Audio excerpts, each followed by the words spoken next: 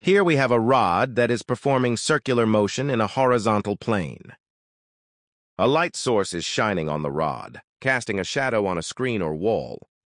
As the rod circulates, its shadow on the screen moves back and forth in a straight line. The shadow's motion is a projection of the rod's circular motion onto the screen. Since the rod is moving in a circle, its shadow will oscillate between two extreme points on the screen. Now, what is linear simple harmonic motion? The shadow's motion on the screen is an example of linear simple harmonic motion.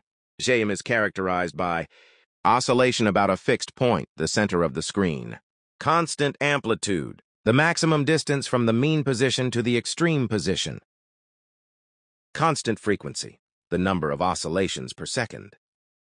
The rod's angular velocity, speed of rotation, determines the frequency of the SHM. The rod's radius, distance from the center, determines the amplitude of the SHM.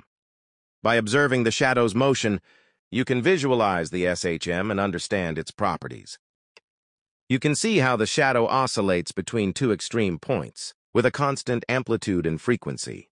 This analogy helps to illustrate the concept of linear simple harmonic motion and its connection to circular motion. By projecting the circulating rod's motion onto a screen, we can visualize and understand the properties of SHM.